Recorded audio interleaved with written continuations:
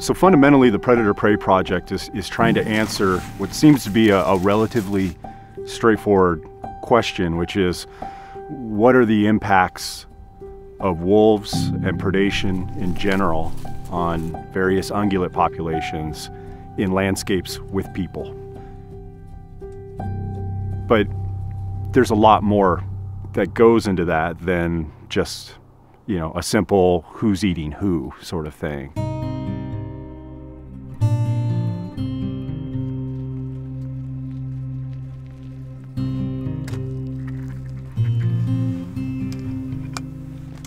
The Washington Predator-Prey Project was started as a legislative mandate in 2016. Our agency was asked to conduct research looking at the effects of wolf predation on the ungulate populations in Washington state. And we're working together with the University of Washington. They're looking at it. Serving in the legislature, you're only as good as the information that you can get. We've had questions over the years, how are our ungulates doing? What are the populations of moose, elk, deer? People are interested in that in this part of the country. And then we've got some new predators moving in. Well, let's get some good science on it. Initially, it was just sort of, what are the impacts of wolves? And we said, okay, well, we can answer that. But if you really want to know, you can't just leave it at wolves. That's a cat. You have to understand what other carnivores are doing to ungulate populations, and you have to understand how those ungulate populations are competing with one another and how those carnivore populations are competing with one another. And then, to make things extra special complicated, you have to incorporate that human element. Wolves in Washington are recolonizing and working landscapes. They're not recolonizing these pristine park-like settings. They're recolonizing areas where people live, where they work, and where they recreate. And so we know that we can't take the lessons learned from Yellowstone and apply them here in Washington. We know it's going to be different. With the Predator-Prey Project, there are 2 study areas. In the Northeast study area, we've got a wolf population that's well established. We're in the Okanogan, they're on what we call the colonizing front.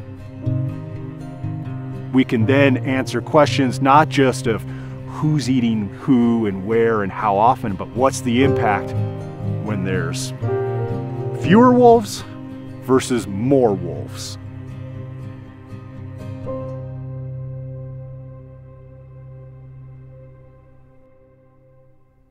Right now, we are trying to catch white-tailed deer, specifically using clover traps, which are these big contraptions right here.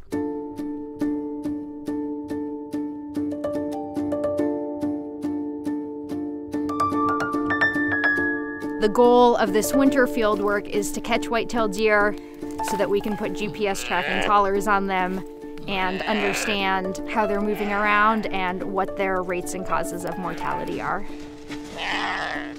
Are you guys ready? Get up. Go, go, go. Go, go, go. Drug in. How is she? Okay. Whenever we're processing that animal, the main thing is getting the radio collar on it. The other thing we do is we ear tag them, so they each get a unique numbered ear tag. We also take blood samples, and then we actually will check for pregnancy in the field. Is that a heartbeat? These collars check in. We know when that animal is alive. There she goes. But the other side of it is it notifies us when they die. When the workload picks up for me is when the deer are collared, and then we get the occasional mortality, and I've got to go out and find it.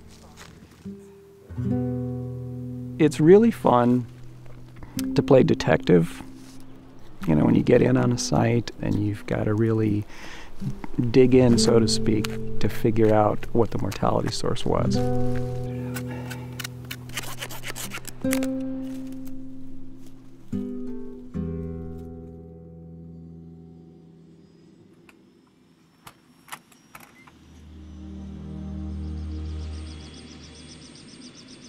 coming up. Here we go. Hopefully they're below the fog bank here.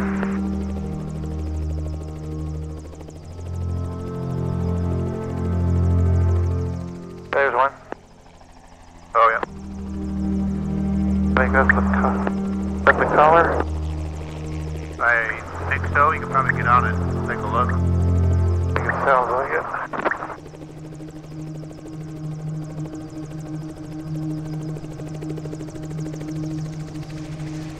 Dart in. Perfect. Nice job, guys. Nice job. The whole project is trying to understand how is the return of wolves going to affect deer and elk in the state of Washington. And we want to understand wolf-cougar interactions. Are wolves and cougars using these same areas or not? Are they competing for deer and elk in the same places or not? That is really one of the unanswered questions.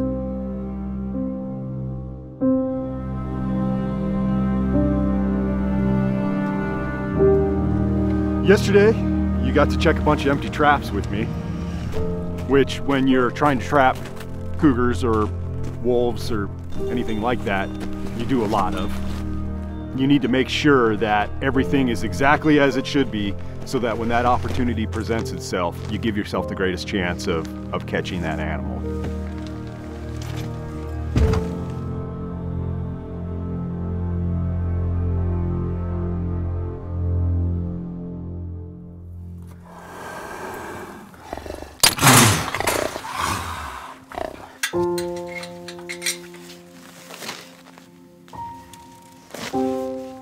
From the moment I pull the trigger and the dart strikes the cat to when we're done collecting data, it's usually 40 minutes. I usually examine their teeth and measure their teeth because for a carnivore, teeth are everything. How's he doing, Lucas? Teeth tell you a tremendous amount of information about the condition and the age of the animal. And then we take a whole suite of measurements, we weigh them. From there, you give them the reversal and it's on its way and doing its part for science.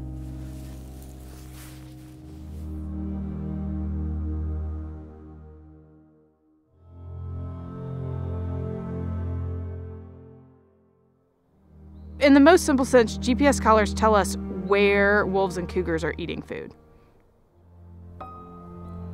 We'll see a bunch of locations in the same spot, which we call a cluster. And either the animal's resting there or they've stopped to eat something. We'll hike out to the center of those points. And we can actually find out if that was indeed a feeding site versus a bed site and what was eaten. What was the species, age, and sex of that food item.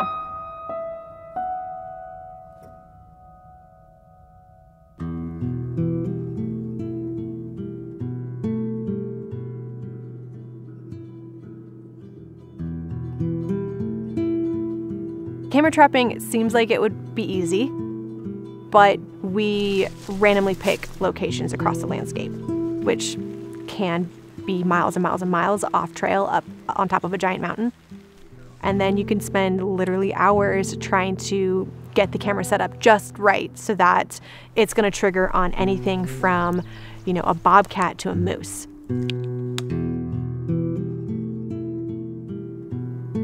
A really powerful thing that the camera traps bring to this project that maybe the GPS collars can't is that the cameras are monitoring, one spot for a long period of time. You'll get pictures of every single animal that comes to that spot. Card number C76. So the data that we're collecting comes in all forms. So we're getting fine scale location data of each individual animal, which can be hundreds of thousands of points on the landscape. We're also collecting data about each individual's life history. So how old is this individual? Did this animal die? What was the cause of mortality? Is it predation, or is it roadkill, or is it disease? So all this information that we collect goes into models, basically, that form an idea of what is actually influencing the population as a whole.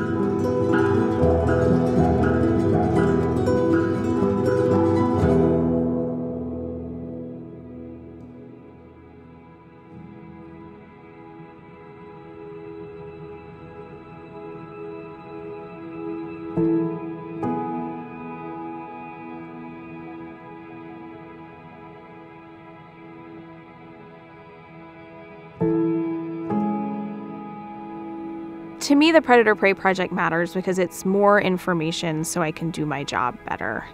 You know, I'm tasked with managing the wildlife, specifically in District 1, for the people of the state of Washington. Most people I talk to are not only willing to let me put a camera on their property, but really excited about it. And I think it's a really cool component of this project that we're getting to know so many people in these communities and seeing how invested they are in the landscape, in the animals, and then in the management and conservation of those things. That's, I think, the biggest thing that can come out of this is balance between predators and prey and also with the people that live here. And there's a balance that can be found. We just haven't got there yet. And I'm hopeful. Guardedly hopeful, but hopeful.